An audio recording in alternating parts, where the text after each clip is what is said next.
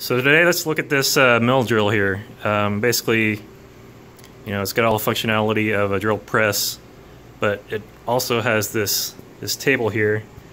It's a XY table, so you can move from left to right or from front to back. And the idea with that is you have these edge cutting tools here. These aren't normal drill bits, so they're designed to cut into the side rather than drilling into. So these come in various sizes. This is 3/4 inch. You can see it doesn't really have a drill tip, so you got to drill your hole and then do your edge cutting.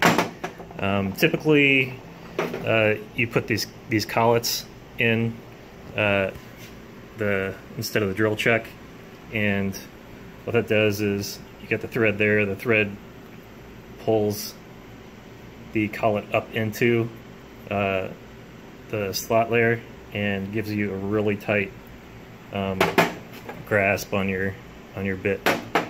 But let's get started with drilling out a groove for a vibration hold-down fixture that I'm working on.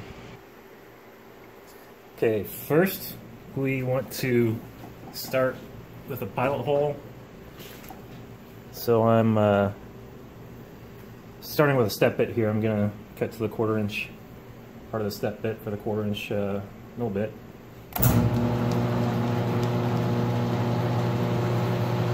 Using a little cutting oil here.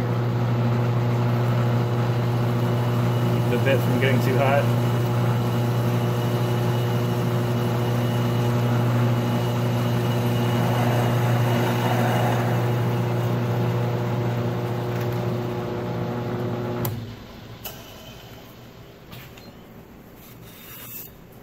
There we go. Now the drill is in the same position.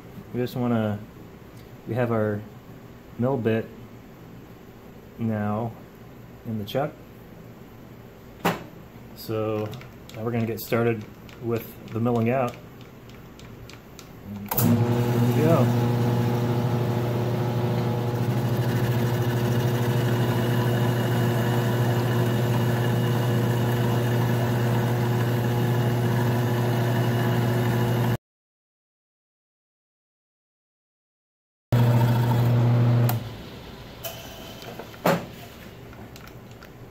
Alright, now we got our groove.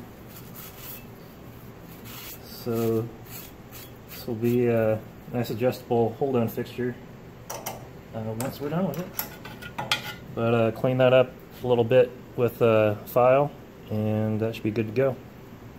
Product, and we got those grooves filled with these slidable adjustable hold-on fixtures. So basically you can have the vibration table here, and the 1/2 inch bolts are going to hold the angle iron, and I'm going to have my det right here being held down by the angle iron, and then I'll be able to adjust that up to it snug so it won't walk around on the vibration table.